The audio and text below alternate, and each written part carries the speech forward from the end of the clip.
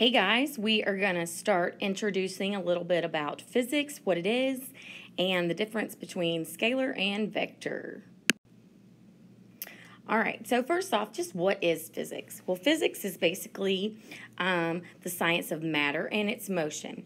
So it deals with concepts like force, energy, mass, charge, magnetism. As an experimental science, basically the whole goal is to understand our natural world. We're trying to describe a complex universe with some very simple clarifying laws.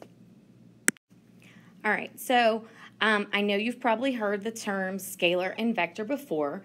Scalar is basically just the magnitude of a particular quantity. So like your speedometer or what determines your speed on your car, that is just giving you the magnitude of your travel, the meters per second there. You can add and subtract scalar quantities just using simple algebraic rules. Okay? All right, now velocity is a little different. Velocity has a magnitude and a direction.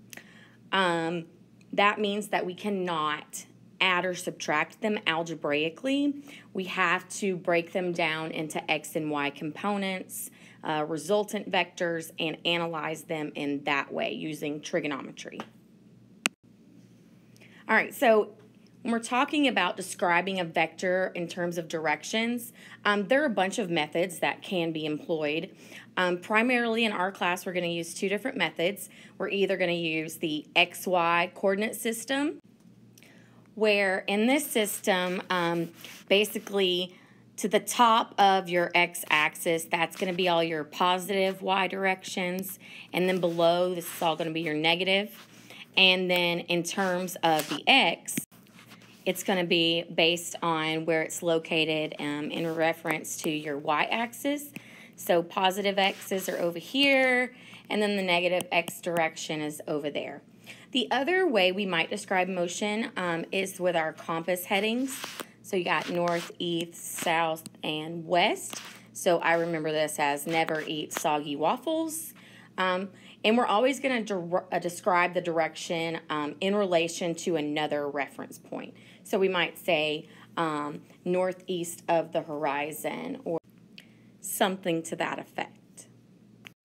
Okay, so I threw up a couple of words that we're going to look at while we are in this unit, which is called kinematics.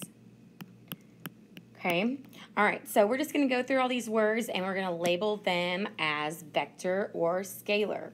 All right, so position, believe it or not, is a vector quantity. That means it has magnitude and position. Acceleration, also a vector quantity.